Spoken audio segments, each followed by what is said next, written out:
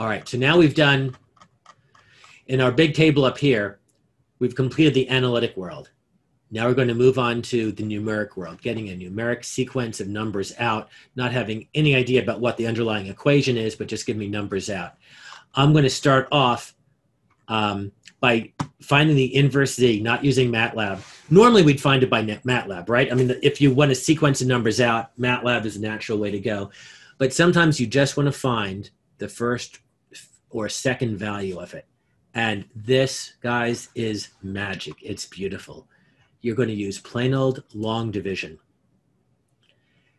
If x of z is equal to this ratio, you can find the first few values or as many values as you want to just simply by dividing the two. And this is the way you'll do it if you want to quickly find your time domain x of naught or x of 1. So just do long division without reversing the coefficient order, unlike partial fraction decomposition. You remember for partial fraction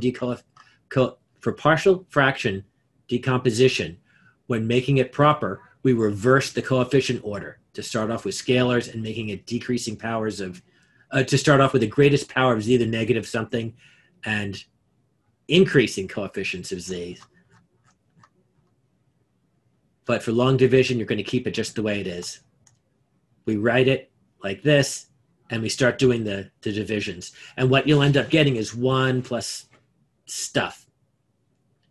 And if you continue to do the division, you'll continue to get an answer that's in groups of z to the negative 2 next, and the next will be a z to the negative 3, next will be z to the negative 4, and it'll continue on. If that's true, if you were to continue to do this forever, you'd end up with a really long answer up here.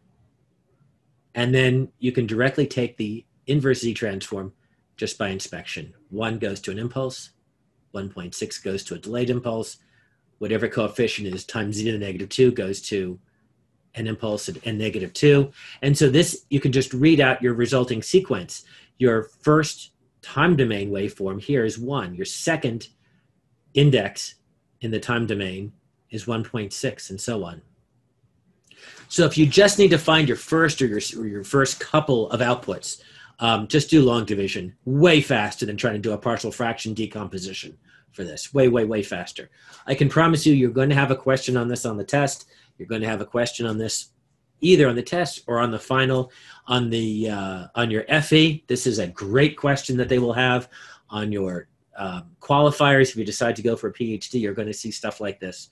So be able just to take a long division if you just need to find the first couple of coefficients.